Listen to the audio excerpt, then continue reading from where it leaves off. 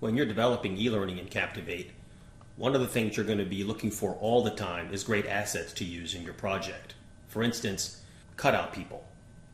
Now, if I go to the Media tool in Captivate and I choose Characters, Captivate does come with a fair amount of media assets. I'm in the business category, but if you take a look, there is a casual category, there's a medicine category. I'm going to choose a character, perhaps this one, and I'll choose a pose. I can choose from close-up, half, or full. I'm going to go with half, and I'll click OK. And that's awesome. The image comes into Captivate like any other asset. You can resize it, you can play around with it, that kind of thing.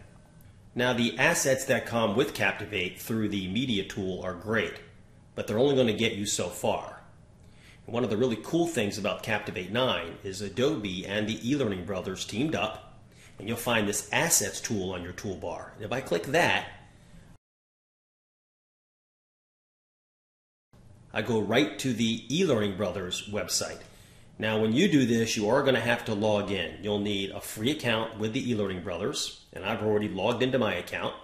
And then I'm taken to this page, and as you can see, there are 30,000 e-learning assets that you get just for having Adobe Captivate 9.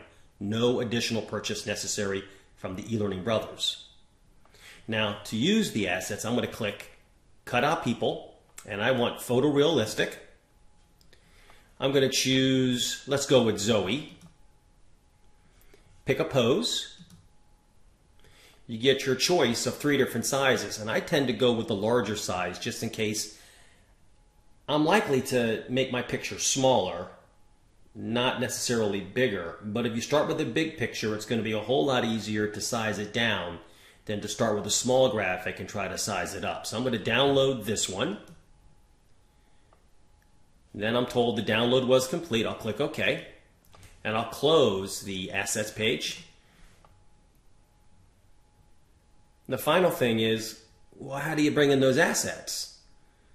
You might have expected the picture to show up on your screen, and a lot of people do. Here's how you grab the asset and actually use it on a slide. I'll choose Media again, just like I did to get this first character. I'll choose Characters again. But this time, I'm going to go to the Assets category. And when I do, there is the picture that I just grabbed. Once again, close-up, half, or full. This time I'm going to choose close-up and click OK. There's my asset. Awesome.